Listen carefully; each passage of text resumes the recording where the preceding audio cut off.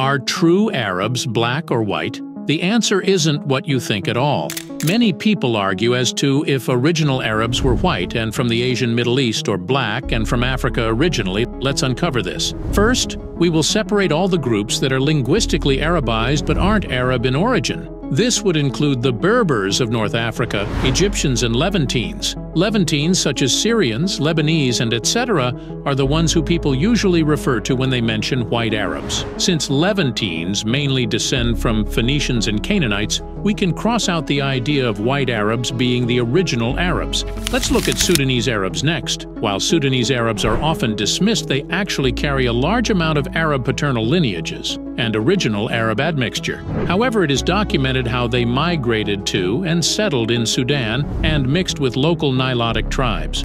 Iraqis are similar in that regard, with the exception that they're mixed with Persians and other neighboring Iranic groups instead. That leaves us with Gulf Arabs. This tracks with both DNA studies and Arab oral history as well. Gulf Arabs are closest genetically to medieval and ancient Bedouin samples, and in Arab genealogy, Yemenis who descend from Cottonites are considered as the most pure Arabs. While Gulf Arabs are undoubtedly a West Eurasian population, visually they wouldn't be exactly called either white or black by most people.